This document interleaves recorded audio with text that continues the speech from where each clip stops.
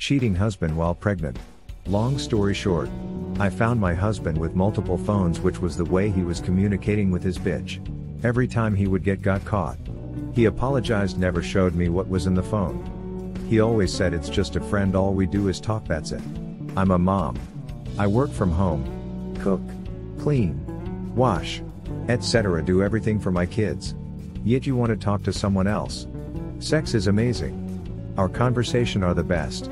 We love sports, share so many things in common.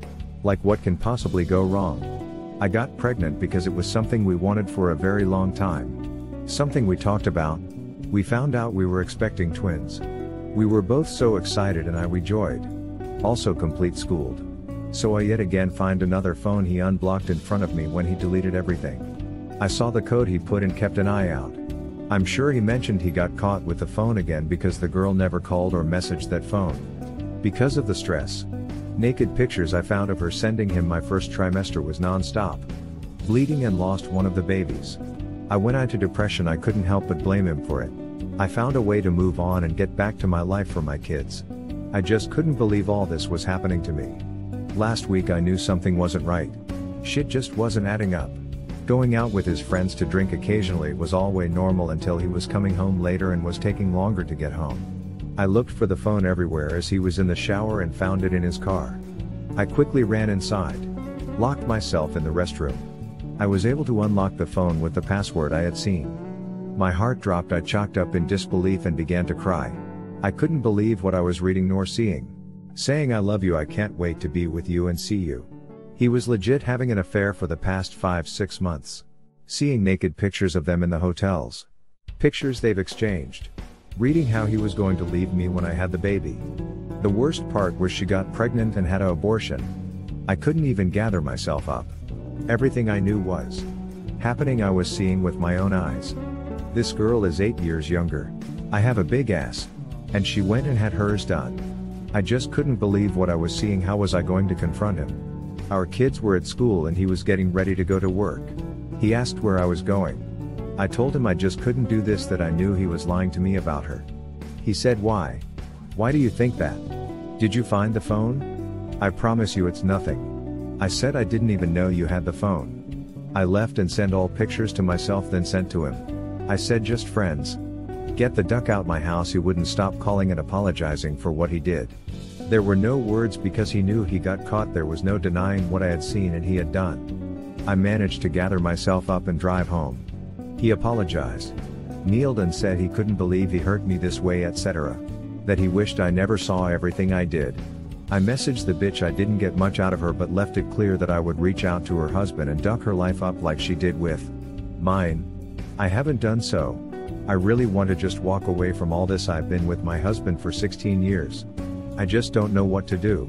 He has been different, of course. I track out phones and location, yet when he was with her he would always turn it off. I feel if he never got caught, would he have put an end to this or continued to go with it until I did have the baby? Then divorce me. Sorry for my sloppy writing and run-on sentence. I have a very similar story as yours I'd like to share. I saw my wife on a date with a local cop. Everything I am describing took place about a year and a half ago. I was married to my wife for 11 years and we have a son together. We both work full-time and have generally busy lives. So I mostly saw her during the weekends. I work as a software sales representative for a medium-sized company. And this often has me traveling around town to meet with clients. The cop involved is actually someone I've dealt with before. He's one of those officers who gets a kick out of bending the rules and harassing people. I saw him frequently hanging out with his partner on their night shift at our local 24-hour store. And he was always giving people a hard time for really no reason. One day I was working and I needed to meet with somebody about a potential deal. My wife told me earlier that she was running errands and would be out until the evening. I've heard this many times before, so it makes me wonder how many dates there were.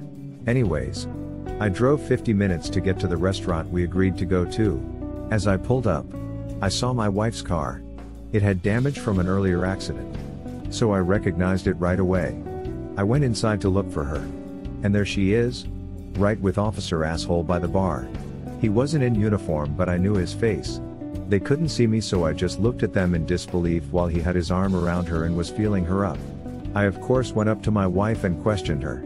But I couldn't get any real answers out of her and she left quickly. I had to cancel my meeting and I rushed home. When I got back we started arguing and at times I was at a loss for words. Instead of apologizing she lashed out and called me every name in the book. She primarily complained that she was tired of sleeping with me and needed a change. This really got under my skin because I have some health conditions that hurt my sexual function. I have erectile dysfunction and issues with my prostate. So even when I do get it up, I usually can't last long. It started in my 40s. It is a real issue but I wish we could have talked about it instead. We decided there was no coming back from this. And started the divorce process. I'll spare you the details but it was very painful. I did get custody of my son though, which was fantastic.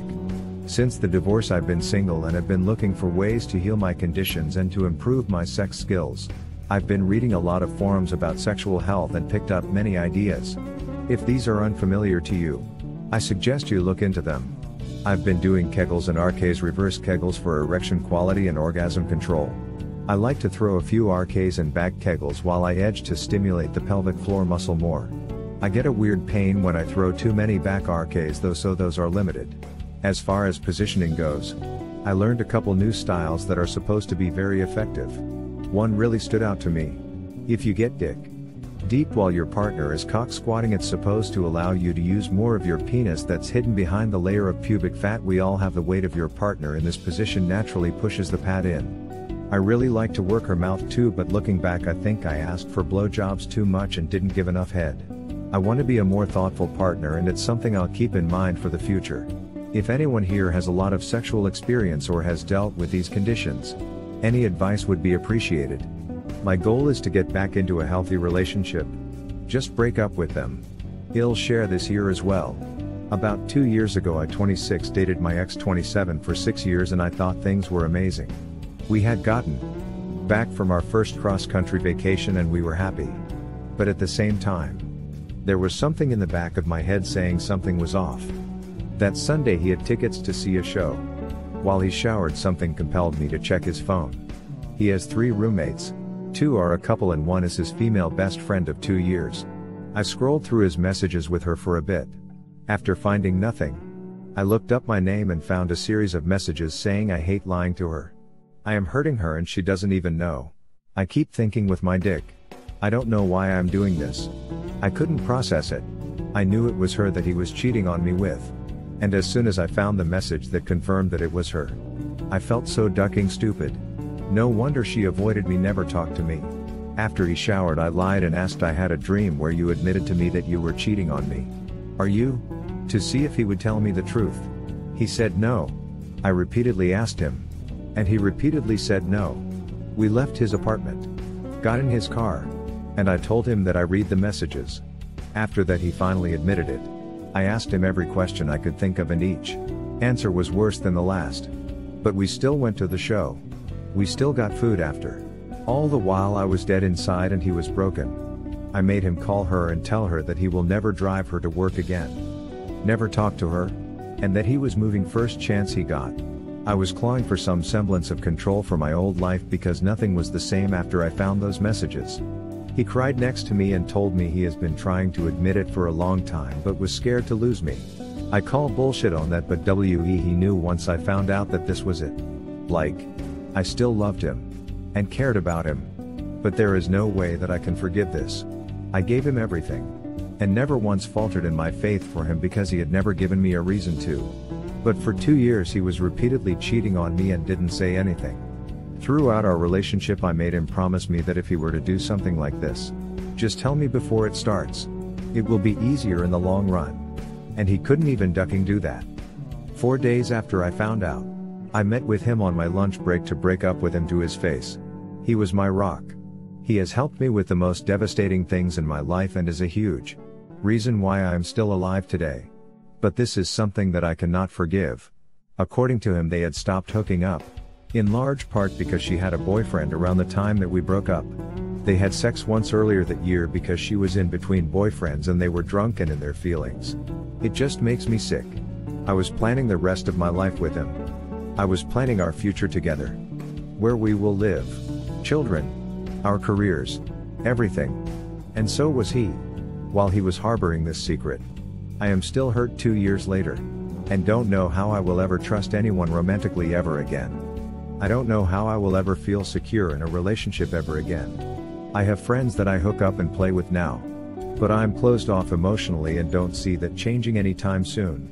Most of my questions didn't get answered because he couldn't answer it properly because he couldn't remember some stuff.